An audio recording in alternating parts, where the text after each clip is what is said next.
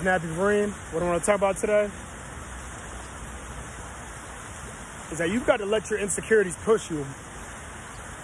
Let your insecurities push you instead of make you stay stagnant.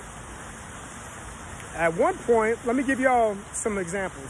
At one point, I was always made fun of for being short. I always wanted to be tall. Didn't happen. But I'm cool now. I used to be skinny. I've been working out for years. I used to always want to write a book. I used to be ashamed to do certain things or to talk about certain things. But here I am getting through my insecurities, because you realize this. Once you're more open about the things that used to make you insecure and you start working on them, what can people do to flip those insecurities on you to make you feel insecure when you're open and honest about it and you've got through them? Use your insecurities to push you. A lot of people use their insecurities and that mindset of I can't do this or I can't do that, all because they're afraid and they're scared.